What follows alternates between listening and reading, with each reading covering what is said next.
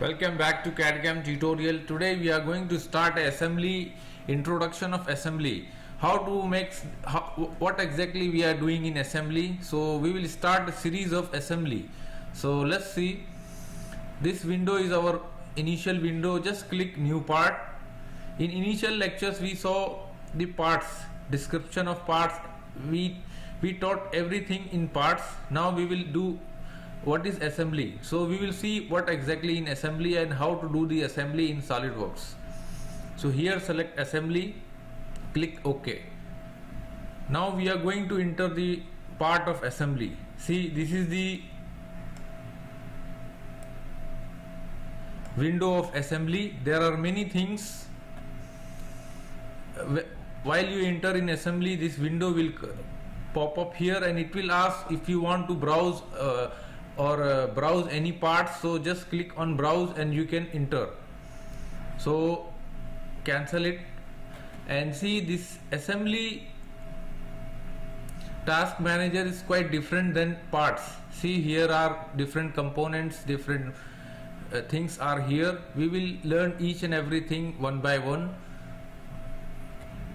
Here the main and important factor is insert a component.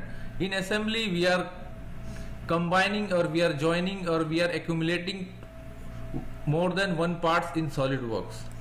Select insert. Now you can browse your part. Just click browse.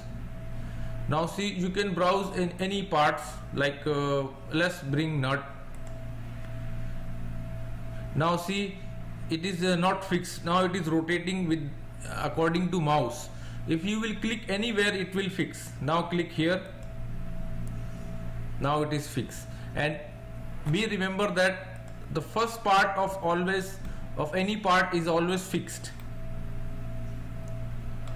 If you will right click, you will know here, see, it is floating. If you want to make floating, make float. Otherwise, by default setting, first part always fixed. It will not move.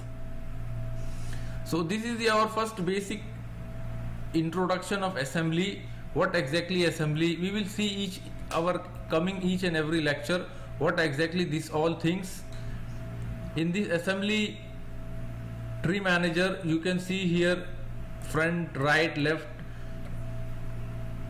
origin point here, and this is your first part. If you will drop down this menu, you can see whatever operation you did for this part, you can see here. Even you can modify it also here. And in the down there is one option, met. Met means we have to combine more than two parts with particular relation. So we will see in our coming lecture. So this is the just a things in assembly. So let's go for next part.